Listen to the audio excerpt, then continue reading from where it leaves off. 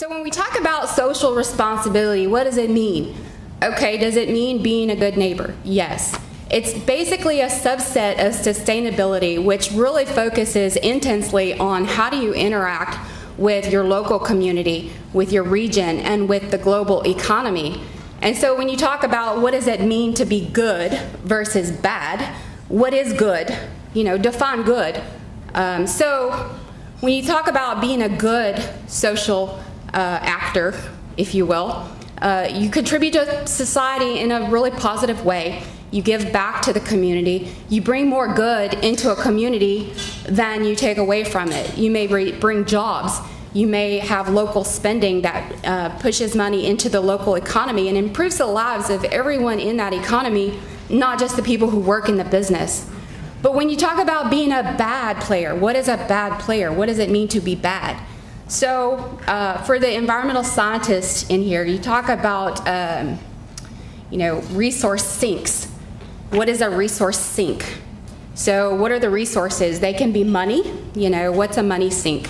So you take more resources from the local community than you give back, and you send money elsewhere that doesn't give back to the local community. Maybe the wages are poor, and therefore the workers are relying on other social services to provide what should be provided through their employment activities. So if you use up excess resources, you use up excess talent from your local economy without putting back into the community, that would be considered to be bad.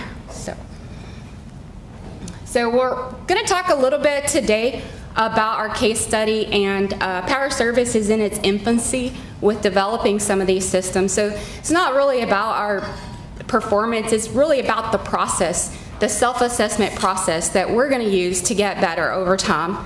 And hopefully you can see the way the tool works a little bit and find applications in your industry that can help you with your management systems and with driving improvement that will make your business more sustainable over time.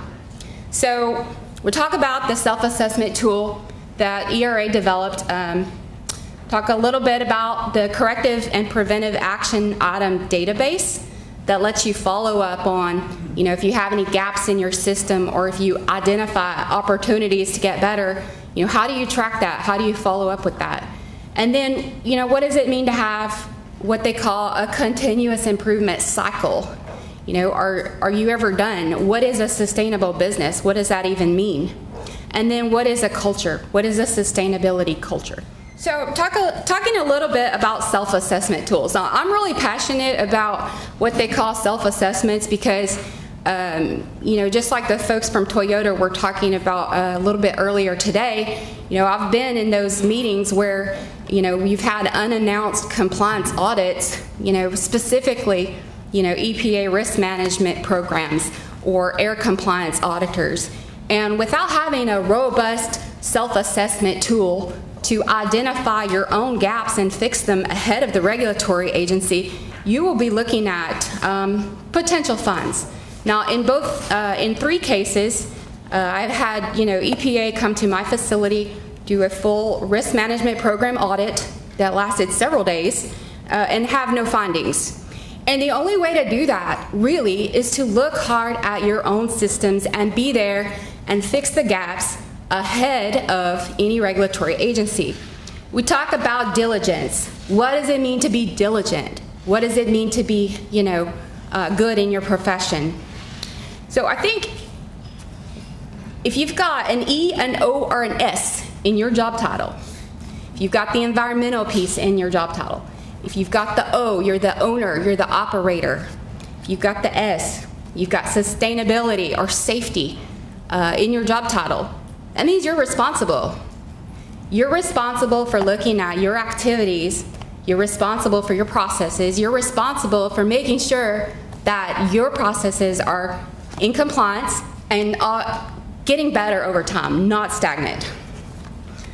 So that's what self-assessments can do for a business. So we put this one in. It's basically a form, the dynamic form platform. ERA was able to put this in place in a matter of weeks, and we went ahead, went through the sustainability self-assessment tool, and this particular format was a protocol that we had, borrowed from the automotive industry.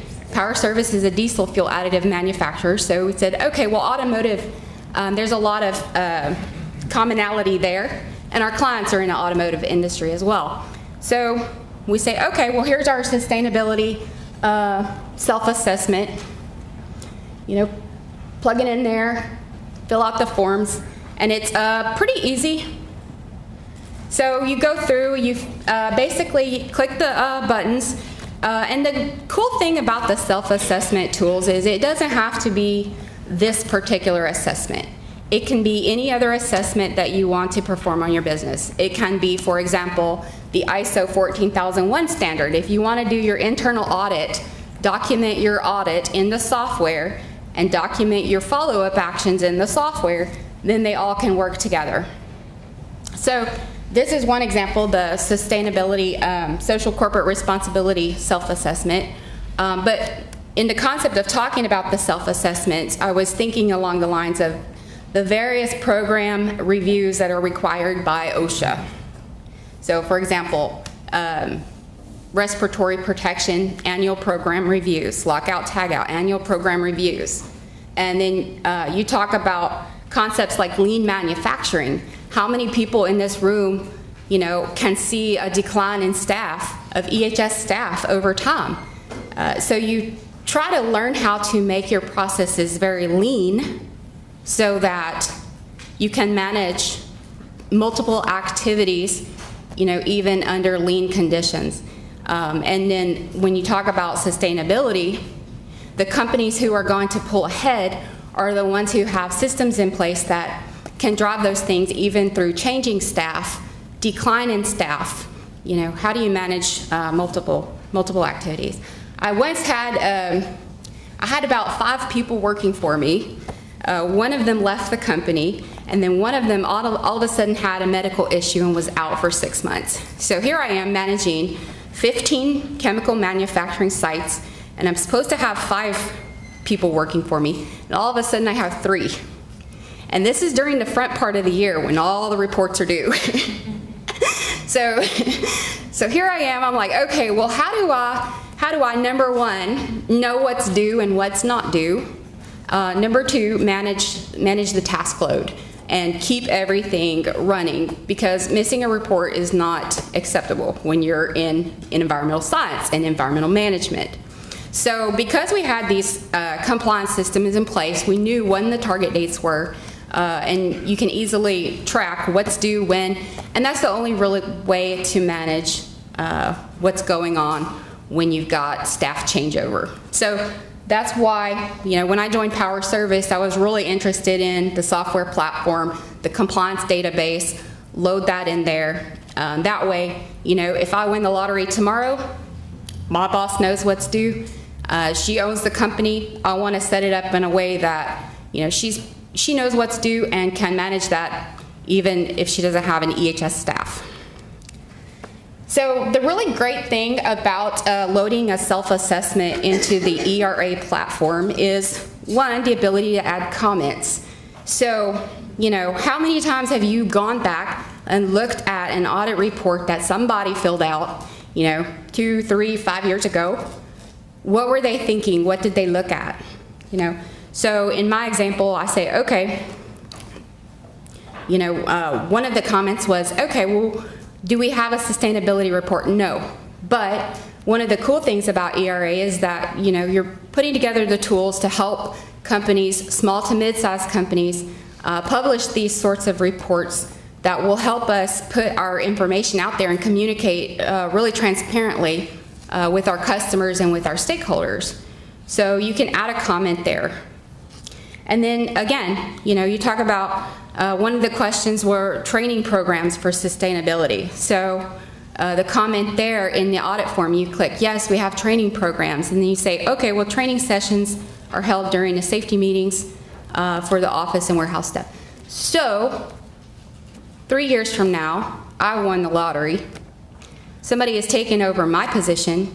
They know exactly what was evaluated while that self-assessment was being completed, and it becomes part of the facility record, and it becomes part of the story that gets told for my facility. So again, the other cool thing about the ERA software is, you know, the audit process. How many of you have been on an audit team? Got 4 or 5 people, right? 4 or 5 people going to a facility. How long does it take to put out an audit report? Right?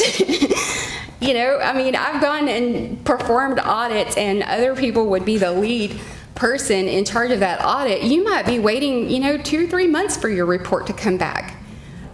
So imagine, if you will, having a tablet, you know, walking out, auditing the facility using a pre-populated protocol, you know, typing the data in there while you're performing the audit, and then at the end of the day, you hit a button and your dynamic report generates an audit report that's time dated for the date that the audit was completed, and your corrective actions are already loaded into the database. So that's the idea and how we come about the self-assessment tool. And then, you know, you talk about how do you train the younger generation? How do you get someone who is fresh out of college, bring them to a facility? Do they need to be a certified safety professional to audit a lockout tagout program? Not if the tools are there that they can follow along. So if you, you know, you have a person, they're coming on board, you want to train them on self-assessments. Hey, here's our protocol, you know, and it's pre-populated. They can do an audit, and it's very easy for them to follow, and they're part of the new generation, and they don't have to be a CSP. They can learn. They can learn from the form itself. They can learn from the comments that you left behind of what they should be looking at. So when you talk about passing the torch, the only way you're going to pass the torch is to leave the breadcrumb trail, showing them where you've been, what you were thinking, what did you look at. And then that way you leave them better than you got there. So the other part is, how many times have you been to a facility auditing, or, you know, and find out, okay, well, we've had your 4 or 5 different self-assessments, 4 or 5 different audits, you know, and the action items might be tracked 4 or 5 different ways. Okay, oh, there's a spreadsheet here. Oh, we wrote them on the board here. Oh, we did something here and we're tracking it through a meeting. Well, you know what? Wouldn't it be great if they were all in the same spot, loaded together through the dynamic form process? So if you have an incident and you have an action item arising from the incident, or if you have a compliance task, or if you have a self-assessment follow-up action item, wouldn't it be great if they were all in the same place? So in our dynamic form for self-assessments, and remember, it doesn't have to be a social responsibility assessment. It can be any other program that you want to assess. You can create a follow-up task. If you find a deficiency, you want to close a gap, add an action item, and it pre-populates into your database. So if you're not using an action item database to track compliance, you know, here's a plug for that. And then you can categorize those by departments and by tasks and see, okay, well, you know, we have some follow-up action items that we identified as a gap during our assessment. We follow them up so that way when the regulatory guy comes in 3 months later, hey, you already fixed a gap and you don't get a fine. So talking about that, continuous improvement in sustainability programs. You know, where does that come from? What is continuous improvement and where does it come from? A lot of my work in my graduate program had to do with management systems and employee engagement and the relationship between sustainable culture and continuous improvement, but not only that, but, you know, performance. Because at the end of the day, if your facilities are not performing, you're not getting better. So you can have charts, but if people are still getting hurt and you're still having environmental incidents, and then nothing's really changing. So how do you get better? How does it work? So management systems, whatever management system it is, whether it's a 14,001 program or Responsible Care 14,001 or an OSHAS 18,001 or 45,001, or maybe some other management system, it all starts with a management review. Where are you? Where are you going? What do we want to accomplish? Set goals. And not only that, but communicate with the employees and involve them. The really cool thing about having easy-to-use self-assessments is that you do not have to be a safety professional in order to perform the assessment. Some of the most sustainable safety culture plants I've worked with have had the lowest guy, the loader, and the operator helping to perform the assessments not only in their own operating area, but for other operating areas. Can you imagine an operator going to a laboratory and using a tool and being able to engage with other employees about the safety? So at the end of the day, if you've continuously improved and you've engaged and interacted with your internal stakeholders, they own the program just as much as you do, and they're engaged as well, and they can participate in a way that maybe they haven't before. And so when you do this, when you engage with your employees, they become part of finding solutions. And it all happens with coming up with an idea, implement the idea. Come up with a new idea, implement the idea. Be very transparent with the idea, where it originated. Say, the loader had a great idea of how to reduce spills. This is what we did to reduce spills. Communicate that with the other employees. The loader's a hero, and then everybody else wants to be a part of that. And that's how you get buy-in. And how many times as EHS managers do we go out, work directly with the person doing the job, and work alongside them? Put on your boots, go engage with them, watch every step of the task, write down their ideas. A lot of times they're very much more familiar with the risks than we are. Once the programs are in place and you get that engagement, then the opportunities kind of seem to flow in, almost like a river. You can't stop them. Sometimes whenever you have this engagement and this back and forth transparency and communication, you'll have sometimes more ideas than you can even implement at one time. And so you start a project board. Okay, we have sustainability projects that will make our business better. Let's start documenting them, and maybe we can't get to them now, but we'll put them on the board, and then we'll follow up, and when the opportunity arises, we can execute a new project that will make the employees feel better because you took their idea and you implemented it. And then, you start having a culture of that. All of a sudden, it sustains itself. They'll keep getting better. I've been gone now from some plants for 5 or 6 months because I left the company, and guess what? They're still getting better, and I'm not there. They have it, once you get on the roll, it's like a boulder rolling down the hill. You just can't stop it. It gets really exciting. So what do you have to do to have this kind of culture? Well, it all starts with the top. We know that. We're EHS people. It starts with the top. It's management support. It's the resources to implement the programs, whether it's a new sample station design that's going to reduce emissions, whether it's a different type of container. It's management support of those programs. Employee engagement, and then leadership. We're the EHS professionals. We can facilitate, we can lead those directives.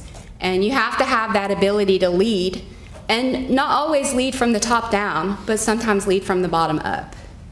Lead from the bottom up. Build your programs from the bottom up, and they will not fall because the base is strong. We talked a little bit about sustainability and Kaizen. Again, when you start having these sorts of events where continuous improvement becomes part of the culture, you're going to see increases in business efficiency. Things are going to get faster. Processes are going to get faster.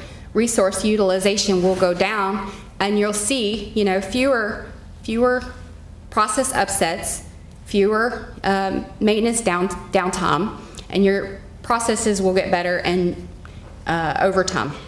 These types of projects that they were talking about, lean manufacturing, review employee benefits and their engagement programs.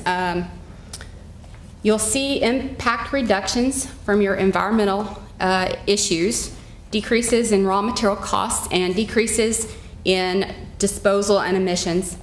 You know, I've been at Power Service for like 4 months, and I've already managed to save them over $20,000 in certain costs associated with management of their environmental programs. And this is for a very small company. So when you talk about that and then you look at maybe larger scale programs and larger scale processes, the opportunities are endless. And then, you know, we're talking about regulatory climate. The regulatory climate is always changing. There's always changes to the OSHA rules, always changes to the EPA rules.